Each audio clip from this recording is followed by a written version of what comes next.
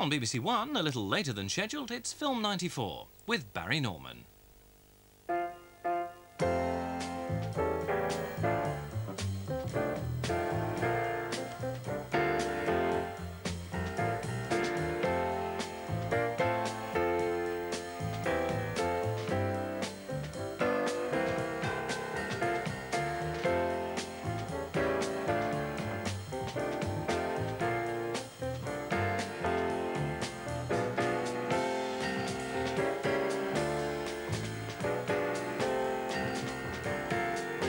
In this, our last regular programme of the series, we have the return of Leslie Nielsen in Naked Gun 33 1/3.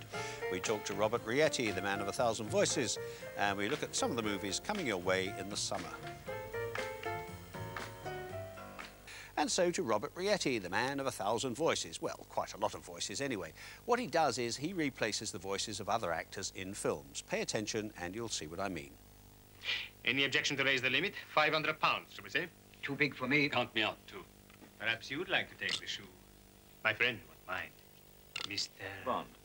Ah, yes. Mr. Bond. One of my associates spoke about you. Well, that was the face of Adolfo Celi in Thunderball, but the voice was not his. That was my voice on him throughout the whole film.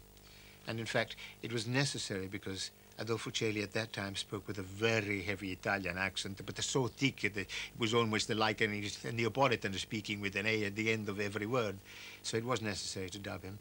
And as a result of that, when people didn't realize that that was not his voice, he achieved many international films and I had a job for life. You wish to put the evil eye on me, huh?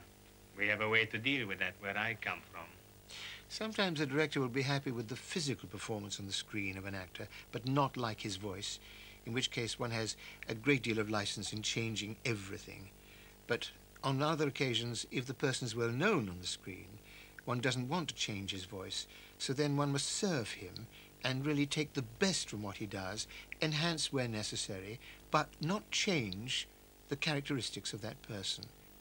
There's never a man yet who looked me between the eyes and lived to see a good day afterwards, Tommy.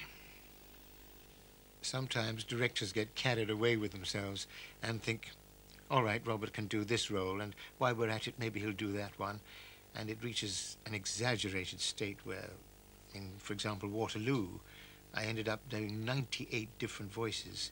98 different voices. Sometimes one is asked not to redo a voice entirely, but to slot in a section because there's been a change of dialogue and maybe the actor isn't free to come over and do it. And then it's tough because one's got to enter his characterization, not change it, but merely redo the new words necessary in, as far as possible, his voice. A typical example is Christopher Plummer in Royal Hunt of the Sun.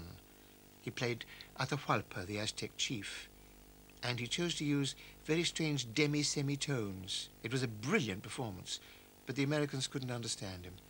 So I was called in to redo his 3 most important scenes in the film, and the film emerged with sections of me and sections of him, and as far as I know, nobody realized that it wasn't he.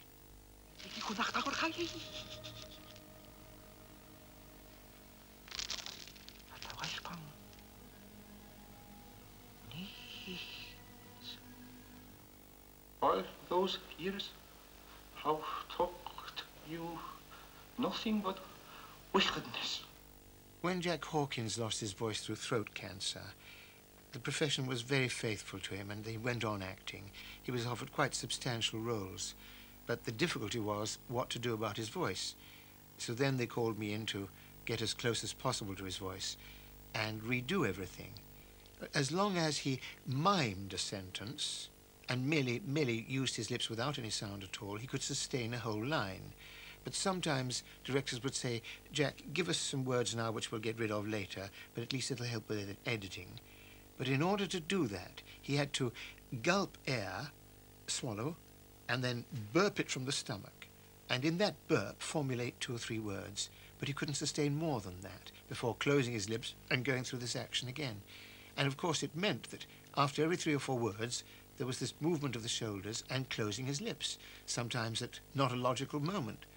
Then it was very tough to try and disguise that or add little sounds to link words. Remember, you are princesses. If I hear of any misbehavior, I should be very angry. We'll be good. You're all so big now. Help Mama and Papa. On one occasion, they invited Jack into the studio to see me doing it, and it was nerve-wracking for me. And when I'd finished, they said, well, Jack, what do you think? And very charmingly said, well, I'm speechless. At the moment, I'm dubbing a Czech film. The film was shot in the Czech language. Brocade, Your Highness. Shiny buttons and lace and mother of pearl. Now then, careful with that. That's it. Oh, anything wrong, Monsieur Plafond? Oh, just some pages in the way. All right, now. Okay, cut, Andy, and play back if you would. Okay. Sometimes in the profession, they jokingly say, oh, Robert of 1,000 voices, but they never say Robert of 1,000 faces. And sometimes I even forget I've got a face myself. Never mind, Robert, now everyone knows what you look like.